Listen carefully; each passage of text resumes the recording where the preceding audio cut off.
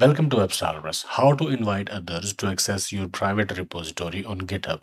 As a free user, I created this private repository and now only I can access it. I want to allow selected users to access this repository and work on it. To do that, I will go to repositories settings page. Then under access section, I'll click on collaborators. I'll have to re-log in for security reasons. And here is the collaborators page. Only those with access to this repository can view it. From here, I will click add people. I will need to know the username, full name or email address of the person I am inviting as a collaborator. So here from this section, I can allow more people to work with me on this repository. They will accept the invitation to the repository and will be able to collaborate with me on this repository.